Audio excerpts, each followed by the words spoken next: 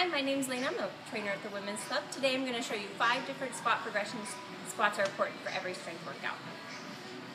We're going to start with a TRX squat. Feet underneath your shoulders.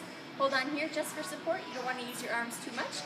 Push your hips back, knees go out, driving through the heels.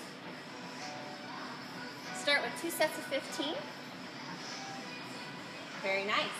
Second, we're going to move into a sit to stand. We're going to start releasing those hands, so we're going to use just our lower body.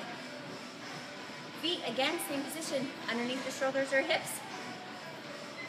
Sit down without those knees pushing forward, driving through the heels. Come back up. Try to avoid any rocking. Okay, body weight squat. We don't need the weight yet. So now we're going to take the bench away. You're going to do the same thing. Push those knees out so that they don't come together. Down and up. Weighted squat, place that weight right in front against the collarbone. And repeat, try to keep that chest up, but don't round your low back. You want to see nice and flat. Okay, final last one, you want to power move. Really stick it up a notch. Bring those arms up. Squat, keep that form strong. It's 5 squat progressions.